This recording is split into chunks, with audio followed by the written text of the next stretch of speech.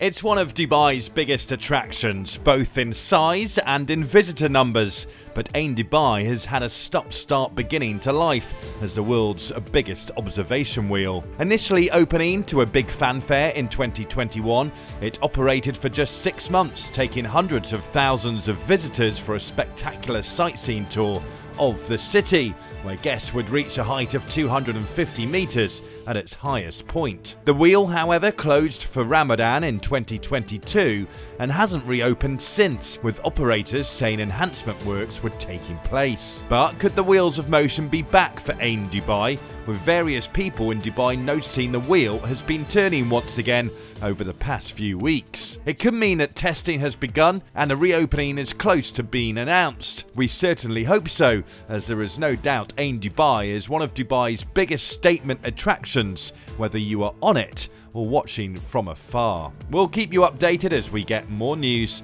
at UAE TV. Thanks for watching this video. Don't forget to subscribe for the biggest stories from across the country, and you can watch our next story right here, right now.